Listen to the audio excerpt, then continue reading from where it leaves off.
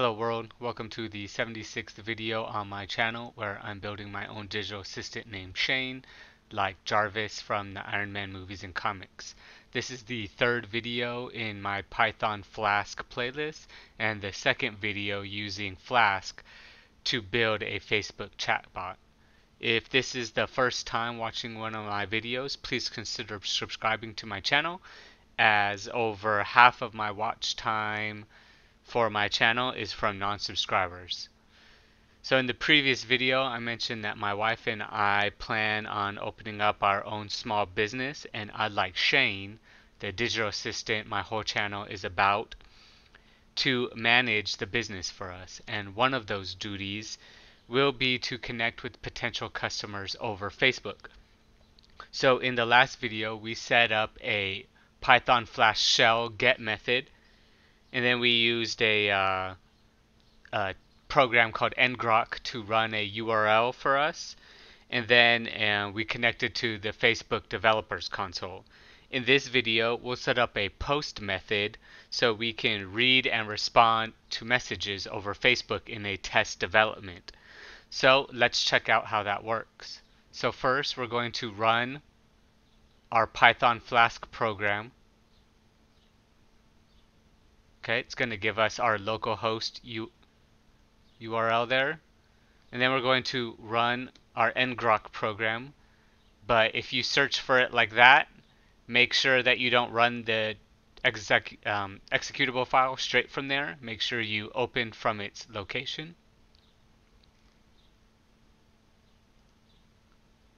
Okay, then we're going to set up our own host.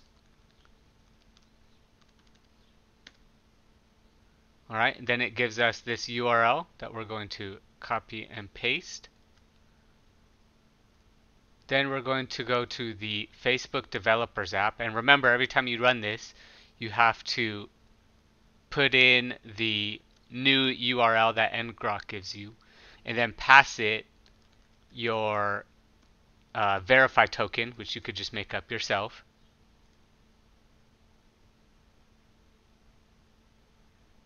Alright, so let's go to this, let me move my head real quick so you can see the responses. So we just did a get method to verify. That's what we did in the last video. So now let's check this out. So this is my personal account, and we're going to message the Financial Genome Project, which is my economics and finance website that I've kind of stopped posting to. And first we're going to try this test.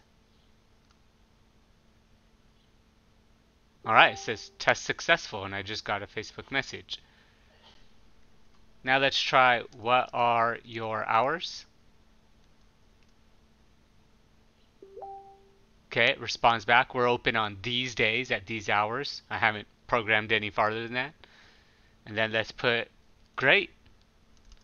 See you then. There you go. It says see you soon. Alright, that's all the conversation I really programmed into it. So let's exit out of this real quick, and so we can run through the code.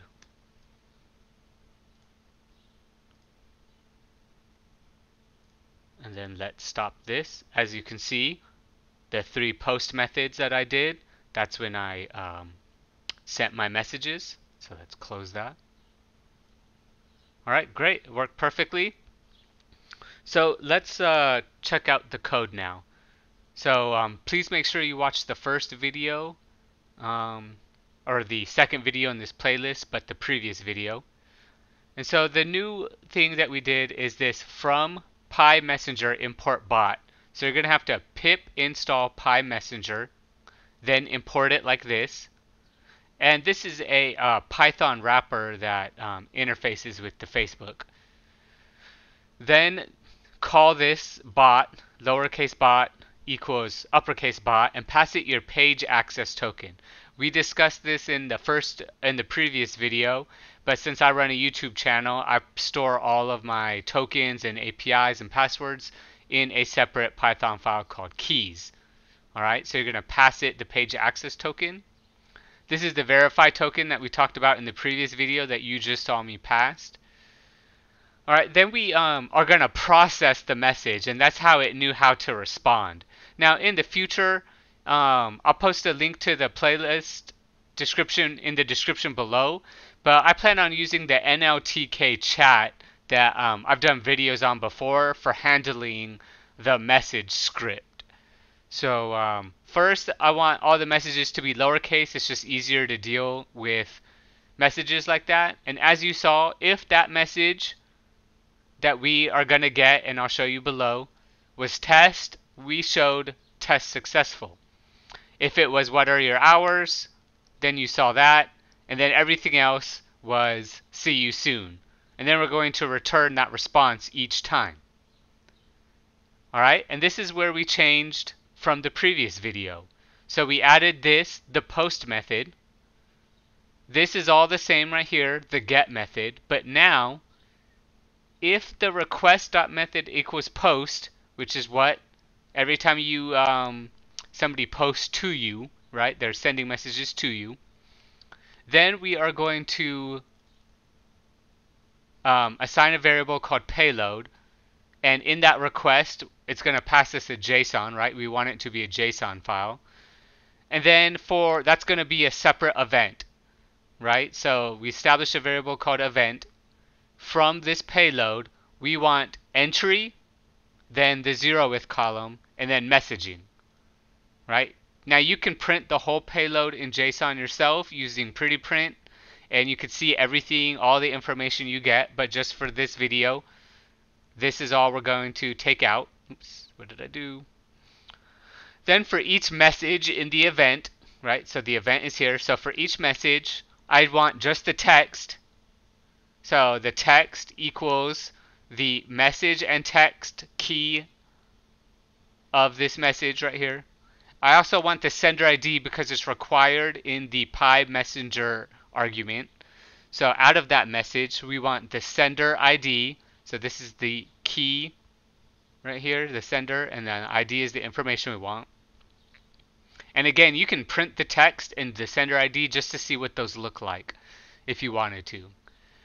And then we're going to assign a variable, response equals, then the process message, and we're going to pass it this, the text. That will bring you back up to what we just covered, and this is where I will implement the NLTK chat. And like I said, I'll have a link in the description. So then we are going to use the Pi messenger to send a text message. And the two required arguments are the sender ID, which we got up here, and then the response. Then we're going to return message received. So if this was a behind the scenes, a back end website, I could save this to a log. So I could done logging and just said message received, and then print the message so people can see. If I wanted to go back and do quality control, I can see the message. And then else, we're going to return 200. So if it's not a post and if it's not a get, that just means we successfully connected and nothing is happening. Alright, so that's pretty much it. So I hope you find this useful.